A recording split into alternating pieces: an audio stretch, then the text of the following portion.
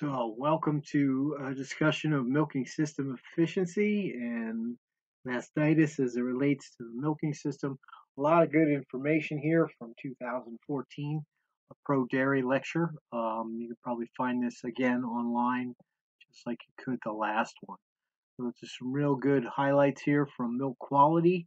I think it's important to remember parlors, typical intervals for maintenance, and improved numbers game. So we're talking about the things we need to do for maintenance and how we increase our throughput, which will be later on in the semester, the other half of this presentation. So Rick Waters, PhD, milk quality from the Milk Quality Quality Milk Production Services Western Lab, Geneseo. So a lot of local stuff here. So if you have any questions, this is the man to talk to. So the goals of our milking system, we want proper milking performance. The cows should milk out completely with little to no teat-end damage. We like the attachment to be at the right time. We don't want to mess up or impede our oxytocin release. We want it to take best advantage of it we can. We don't want to transfer mastitis from one animal to another through the equipment. We want to massage the teat. We want a good liner collapse and make sure we relieve the congestion at the teat end. We want things that are easily cleaned and easily serviced, or regularly serviced. So the relationship between milking equipment and mastitis, we know that improperly functioning equipment increase the risk of mastitis. And there are a number of ways that happens. Introducing infected milk to healthy quarters, and we'll talk about the impacts and just cross-contamination. We might damage teat ends, which increase the risk of mastitis. We might damage teat tissue,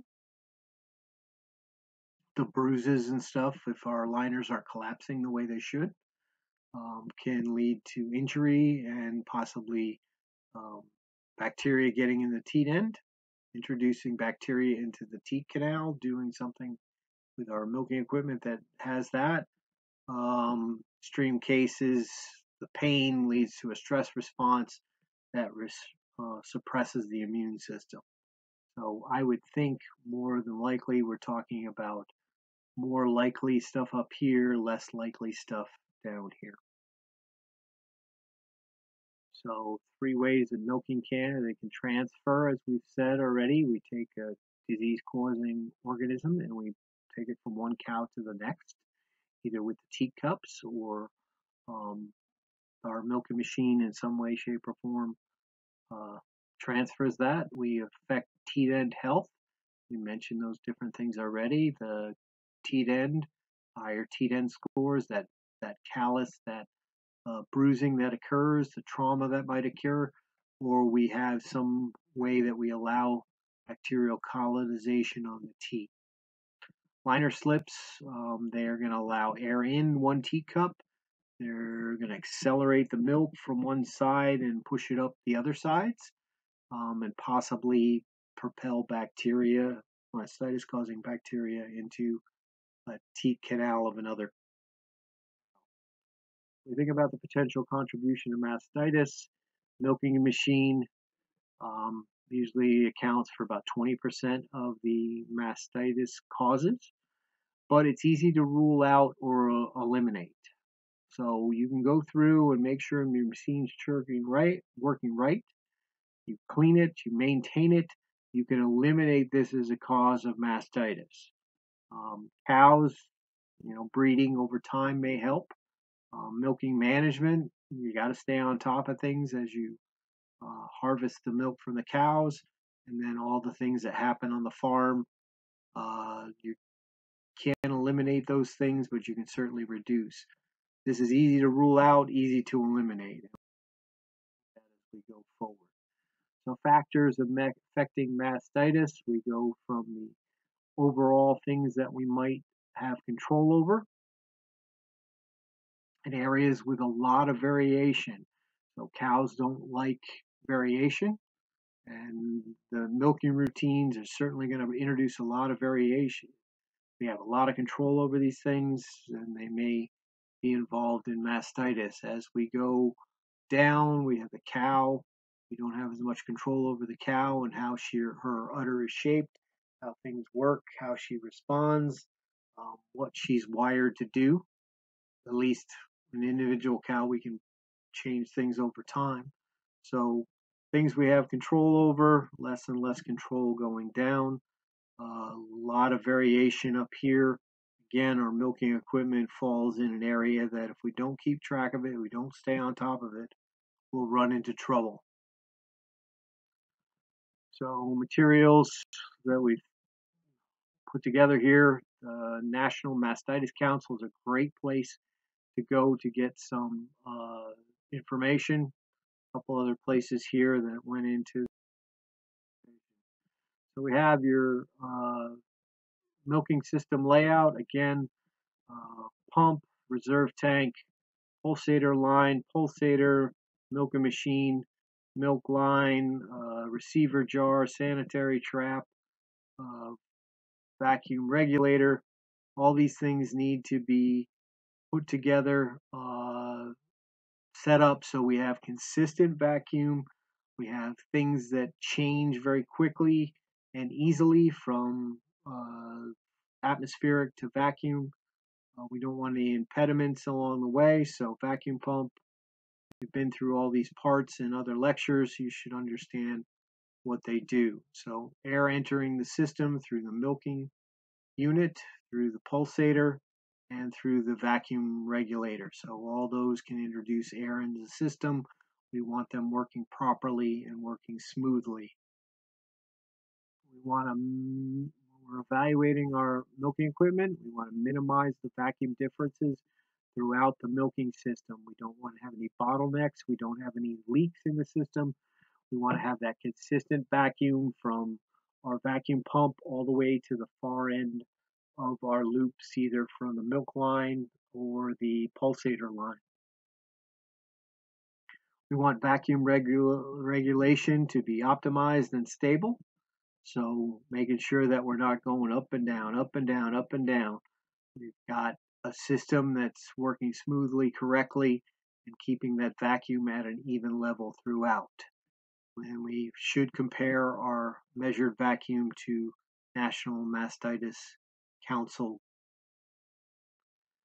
What causes vacuum fluctuations? We're looking at constantly leaking air into the system or sporadic leaking air into the system. So anytime we have something that's going to introduce air into the system, we're going to have fluctuation, which is not what we want. So defective, we're not checking things, we're not looking at things, cracks, holes in the lines, bad gaskets at the pipe fittings, pulsator, and milk line stall cocks. So anything that allows air to get in the way it's not supposed to is going to lead to vacuum fluctuations, especially at the milking unit.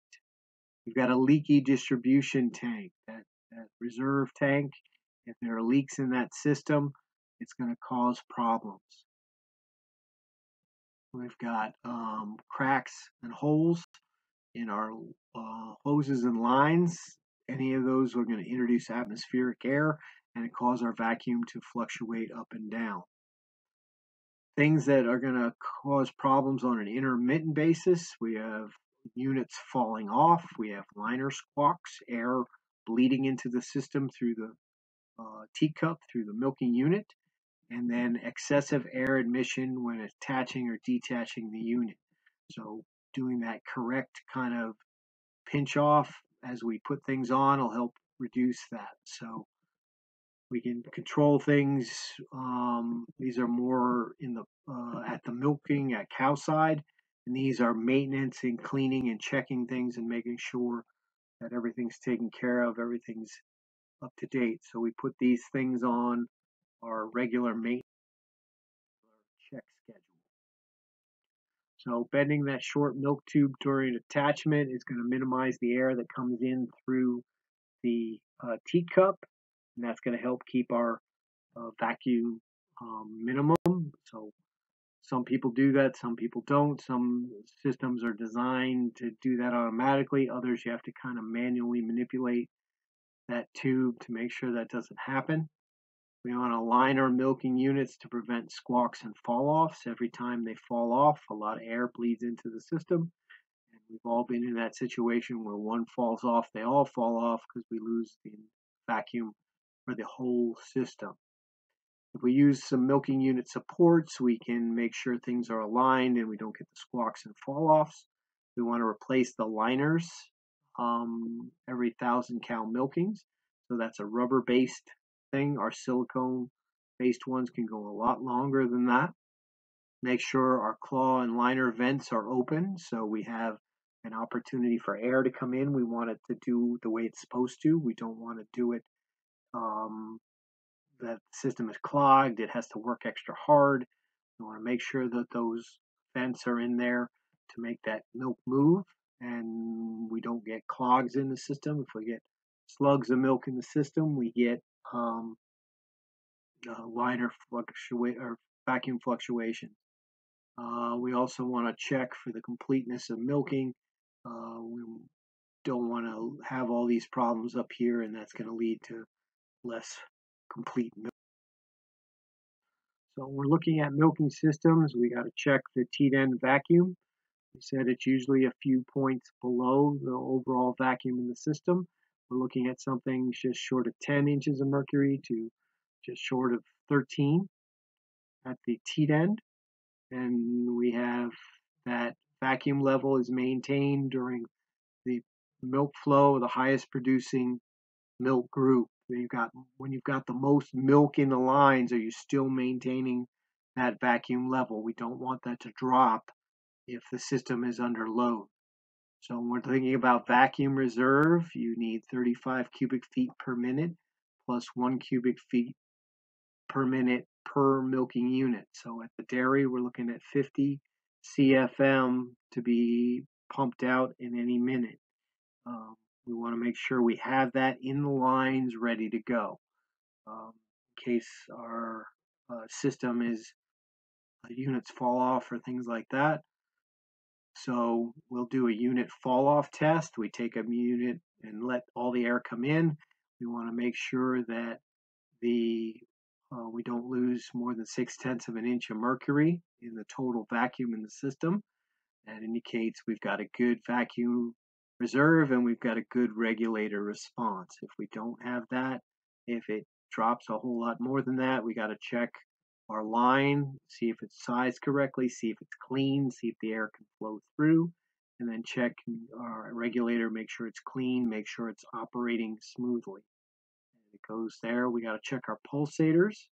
We need to make sure that each cycle is working right, that it shifts back and forth within a line. So we shift back and forth between the atmospheric and vacuum easily and quickly. So we talk about fractions of a second here to get the switch from one to the other. The A, B, C, D phase, I don't think I've ever presented those to you, but making sure that our pulsators quickly and cleanly change to the different atmosphere they're supposed to have. So our pulsators need to be clean, they need to be moving smoothly, they need to be oiled and lubricated so they don't hitch up. So we want to make sure.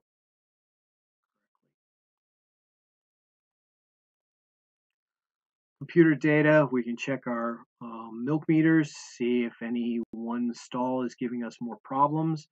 Do we have less milk compared from one stall compared to the others? That these can indicate that there are stall specific issues. And we might give that stall a closer look. If we're getting low flow through any unit, we need to think about that. Or if we think about machine on time, if any given stall is excessively long, we want to check the pulsator lines to make sure that we're efficiently harvesting the milk. So all these things can point toward a unit that's not working optimally. And we go through it from the pulsator, the connection to the pulsator line, all the way down through the teacups and check to see if each part is working, each part is hole free, each part is that we've got clear hoses of moisture, debris. Is there anything left in the system after cleaning? Is there any chunks or anything that we need to remove that are clogging things up or slowing things down? Either vacuum flow into the system or milk flow out of the system. So listen for air leaks. We need to pay attention to that. You can hear that hiss around. Make sure that we follow up on that, take a look at it. Weekly, we're checking the air regulator, the pulsator filters. We're checking our stall cocks for air leaks, making sure there's good there.